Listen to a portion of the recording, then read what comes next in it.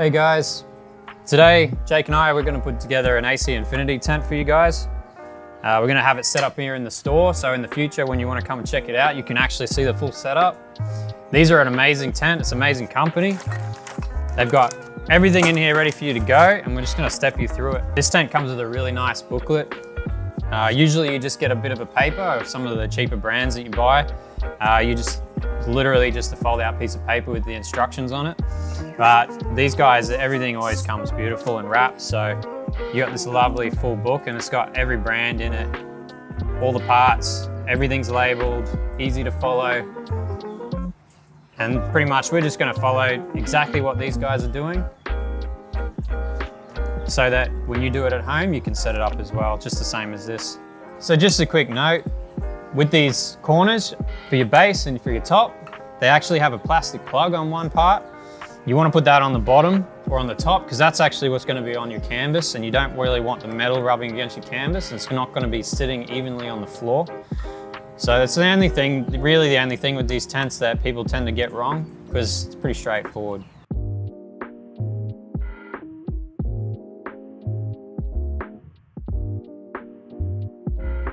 We've just put the bases together as per the instructions. We put both the bases, so one will actually be the top.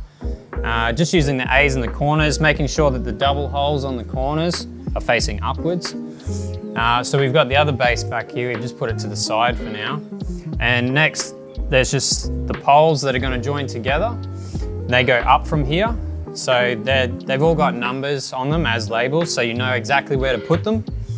So we're just going to put those on, and then on the next step, we'll click them together.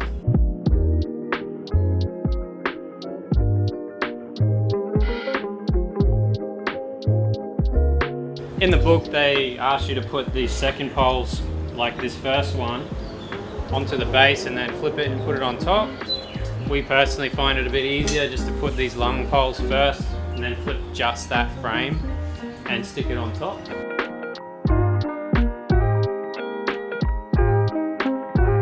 Just a tip, try not to throw any of this stuff out, even the box, because if you ever have to move it, it makes putting the poles back in a lot easier. So this is your floor insert.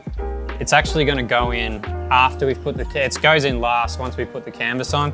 So we're going to roll the canvas out, put the frame into it in a second, but this one you can just put to the side for the moment.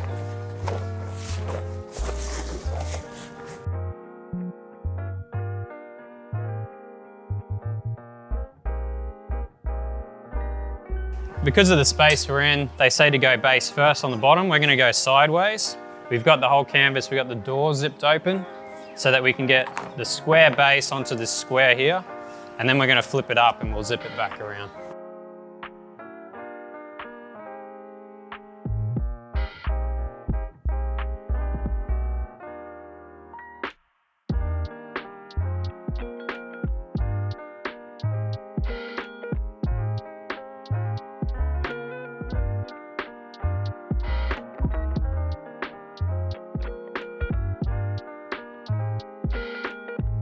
This is what you call your spill tray. It literally just sits in the bottom here. You run your Velcro around your poles and tack it back on. Basically, if you ever have a pump failure or miss water, or even just for the sake of cleaning, that's what this is here for. It's removable. Saves the bottom of your tent getting worn out or having to clean it all the time. You can just clean this. So I'll just show you. Most of these tents have a few of these features. Not all tents do, but you can look them up online. They usually tell you everything they have. So we got your peak holes, so you never have to open the tent. If you're having a quick check, it's just clear film. So you can check through there.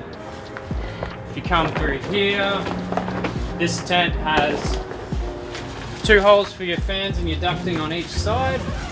The standard comes with a toggle. Tighten it up.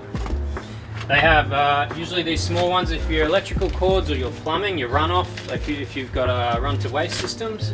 You've got your electrical cables up here for your lights, connected to your lights, your fans. This one at the top can either be a fan hole or it can be one used for ducting for your outtake, or you can use a side one for your ducting for your outtake. Just depends on how your filter fits, whatever works best for you, or even the space you're putting it into. The main door opens up all the way around, as you just saw, all the way to this wall. But when you're using it, you'll never really use that.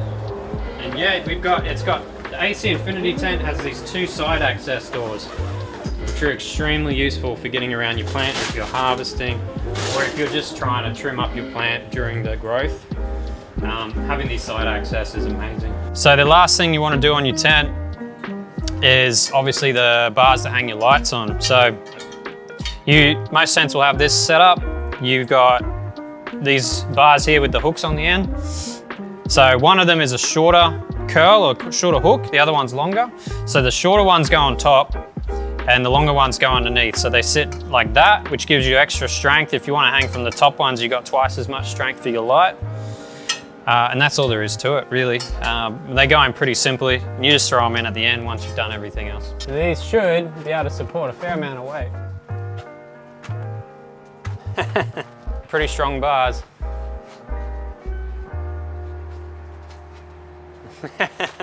So now we're going to set up the tent. We've got everything AC Infinity today, obviously. So we've got 2 6-inch fans. This is a 1.2 tent. So the 6-inch fans are a 150mm fan in Australian metric. So they're perfect size. This is where you want to start using a size like this. We got the 6-inch filter, carbon filter as well. AC Infinity just brought these out. We've got the AC Infinity ducting with duct clamps. These guys here, they just come all neat, ready to go. And we've even got the circulating fan. So this one's going to be important for keeping air moving around the room. These ones will push air in, take the old air and the humidity out. This one just moves the air in between around. So if your plant's not moving, it's going to tend to stretch and grow too tall for you, and it's not a good thing, especially in a tent. You don't want it getting too lanky. Also stops the plant being strong. So they've given us your pre-filter sock. On most filters they're white and they come already on here, some of them. With AC Infinity they've got these nice little thin ones with the rubber bands on them. They've even given you an extra. These aren't washable, but it just makes it a bit easier. If you take one off you can put another one on. Just goes on the outside to get your heavy particles. Oh, look at that. Oh, damn. Snug. Keep the hanging port free. We've got the AC Infinity ducting. Just comes as a 2.5 meter length in a box. You get your 2 ducting clamps. They go on either end to your filter and to your fan. So it's just your standard PVC covered. This is a lot more durable than your silver. Also, silver can tend to let the light through sometimes, but also suits the AC Infinity theme, so it looks cool when it goes in. So these are the AC Infinity 6-inch fans, or 150mm fans. So it comes in 2 options, the T6 and the S6. The T6 has your AC Infinity Bluetooth controller. You can manually set this, but with the app it's much simpler, and we'll show you that at some point. The other option is just your standard fan with a manual speed controller. 10 speed. They're 10 speed fans. All their stuff tends to be 10 speed. But for this setup in the tent, they'll be going through the controller, so you won't actually use this hand controller, but there's no need to buy 2 of these because you don't need 2 control panels. But that controller will also do your hygrometer and your timer. So we're going to open these up so you can see them. Again, you've got some ducting clamps, some cable ties. These guys really give you everything. Some straps for it as well, hang from the ceiling. And that's the fan itself. Very flash. We're going to hang this in the tent from the straps, but you can actually, it's got holes on the base plate to mount to a wall if you want to physically mount it. All you got to do is undo these screws here, and this fan will pop out of the middle. Then you can screw it to the wall and put this fan back in and clamp it back on again. So the last piece of the puzzle is, besides the plant and everything, is just your circulating fan like I was talking about. Really easy to use, clips to your pole, has a manual 10 speed and rotate on the back. But other than that, you can hook them up to your controller as well. but that's just gonna sit in the corner. We're gonna put that in last. We're just gonna fit this is one way of doing your filter. If you're using a carbon filter, we've got the hanging points all connected to the base. It's all in line. The fan has got a directional arrow on top, so we want it to pull through the carbon filter because we're putting it in the tent. You can do it the other way around if you're putting the filter on the outside of the tent, but this is the most common way of doing it. If you do it the other way, you can save a bit of space, but we want everything to be in the tent, so we're just going to connect it, just shove it in like that, and that'll do for now. So we're just going to hang this. Usually you can do it other ways, but usually you just hang it with these straps you get. They're just your normal buckle style straps. You got them in with the carbon filter, and you get them with your fans as well. So just for safety, I'm going to put 2 for where the filter is. I'm going to put 2 for where the fan is, just for that extra strength.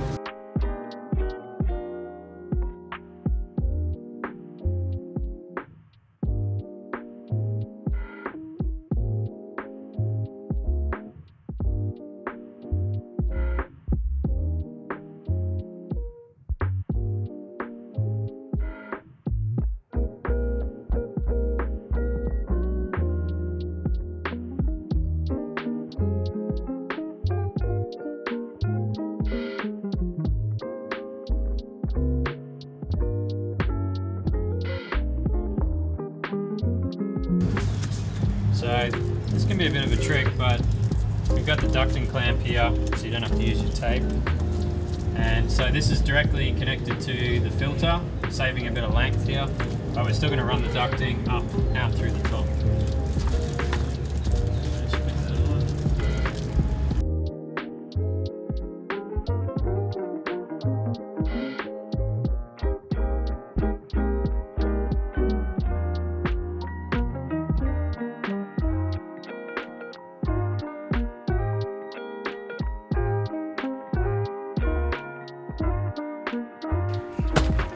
That's extraction taken care of. So what we're doing here is just running our intake fan.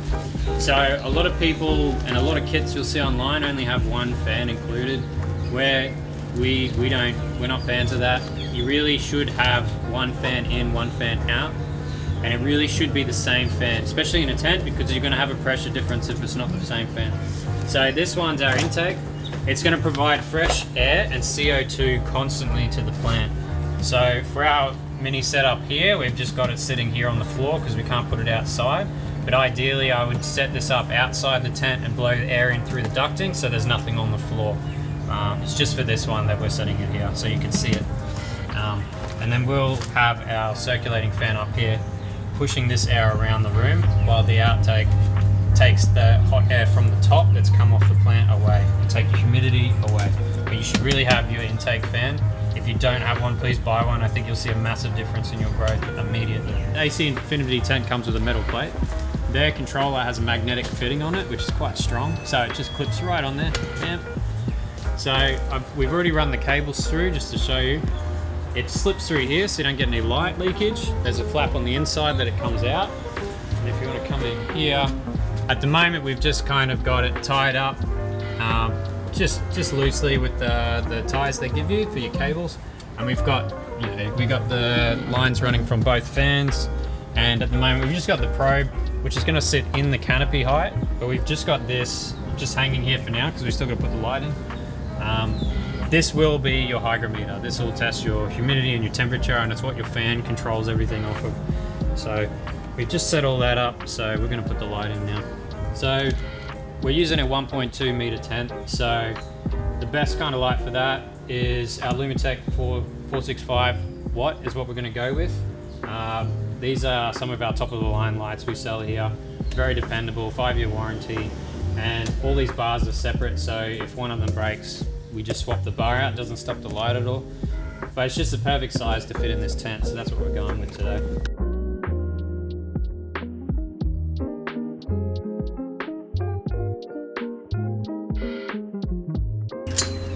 Leave that.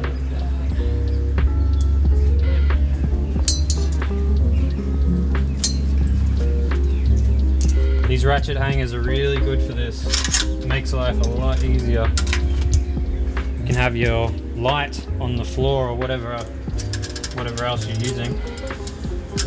technically these are kind of upside down, but just pull it through. Whoop, supported.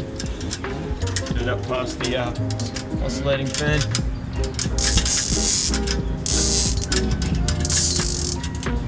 Supported. So now if you want to grab that one, what's that thing?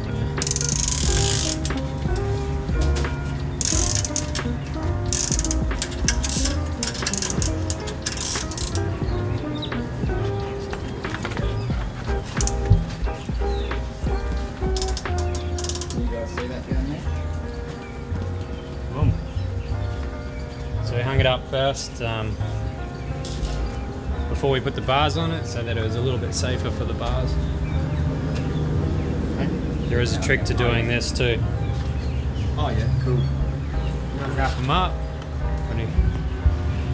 If you wrap your cord up, this works with most cords, and then you can run your main line through it, wrap that through that, and you can just pull it. Makes it a neat little bundle. You can just tuck it wherever. So this is how the Lumitech bars go in.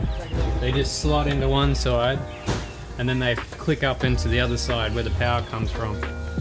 We've left the covers on them while doing this. That way we can just take them off afterwards and we don't ever have to touch the LEDs. So we're all set up now. We've got everything going, we've got the controller going, we've got the light in there. We're using the Telesight controller.